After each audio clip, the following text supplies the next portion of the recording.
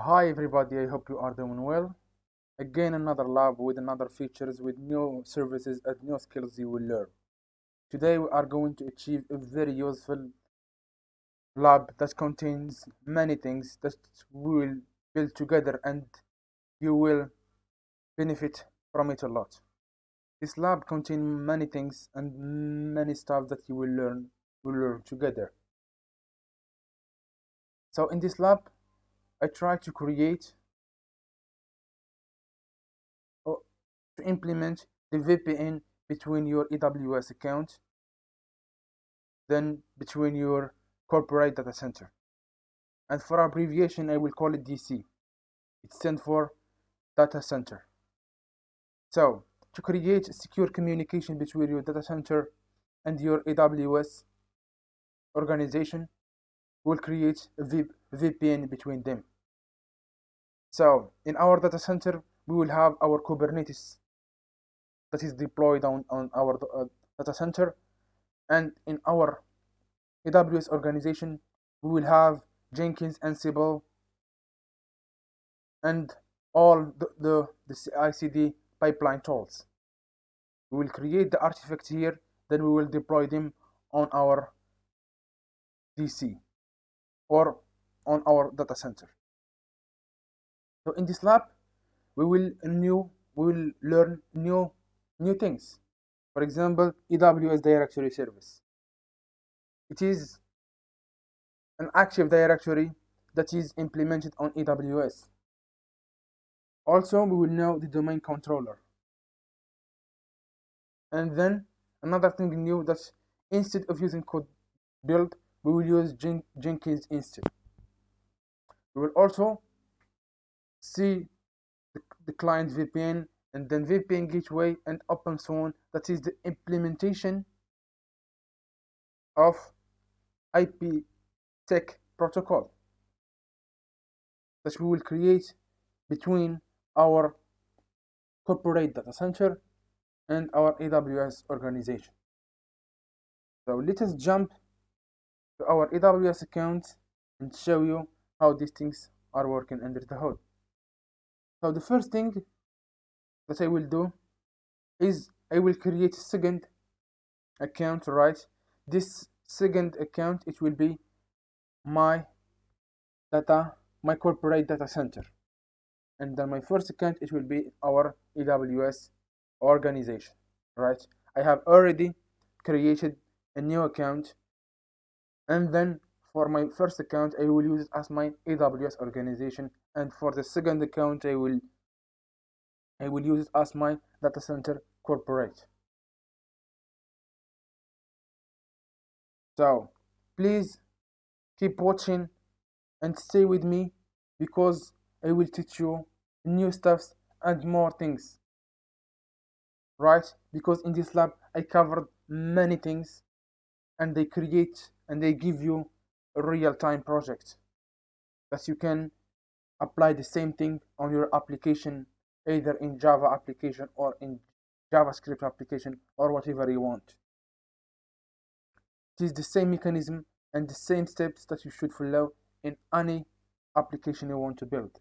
Just stay focused with me and stay implementing what I am doing here, and at the end of this lab you will find that you have earned many stuffs and many skills. Here I will cover all the steps from creating VPC, either on AWS, either on because in this lab we will use two regions, North Virginia region and then Oregon region, in our data center corporate, or in our corporate data center. I will tell you why in this in this lab I used North Virginia and I didn't use another region, because in this North Virginia there are services that are not, or they are still not available on other regions. For example, our AWS directory service. So without any further or anything more, let us jump to the practice.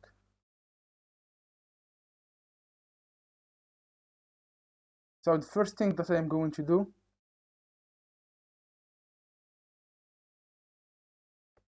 So first thing that I'm going to do is I will implement our VPC that we will use this CIDR on North Virginia and this CIDR on the Oregon region in our corporate data center. So first thing I will do, this is my AWS account, and the other one that I opened in private navigation, this will be our corporate data center or DC. So if you hear me telling DC, that stands for data center. The first thing that I will do is I will create a VPC. So first thing I have to change the region to the North Virginia.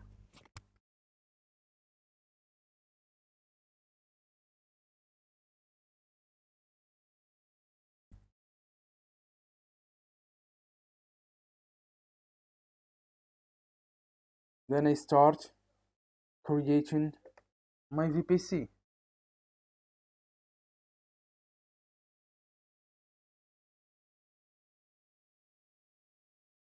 If you are first time you're creating a VPC, don't worry.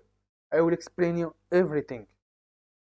If you are already familiar with VPC and how you create VPC subnet route tables, internet gateway, etc., you can skip this video and watch the next videos.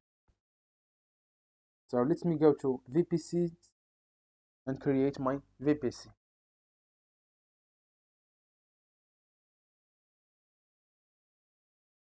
I'll call it my VPC.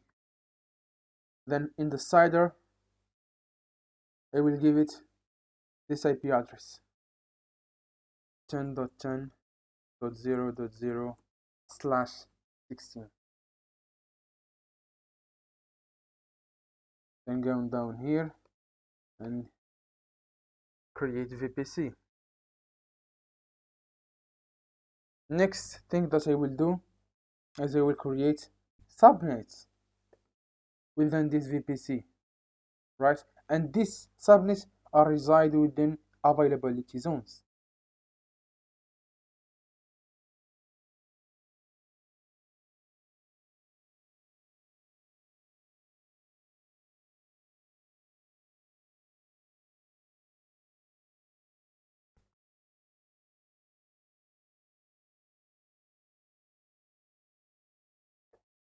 I'll choose my VPC, then I'll call it public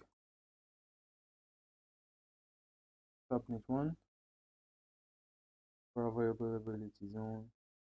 This is the first one, and for the CIDR, give it 1.0.24.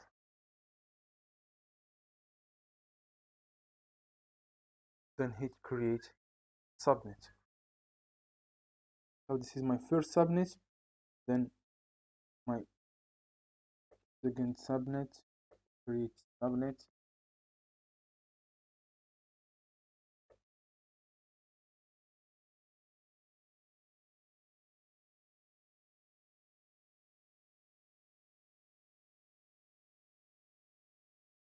two, I will choose second availability zone, then for the CIDR, we will give it this IP address, then create subnet.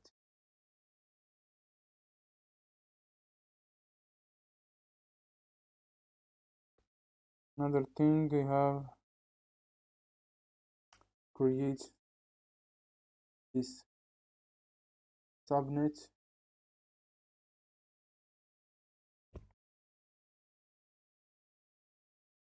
so my VPC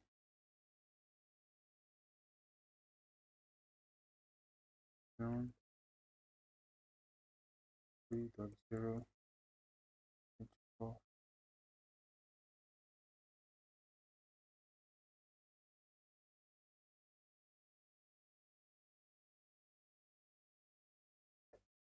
And create another subnet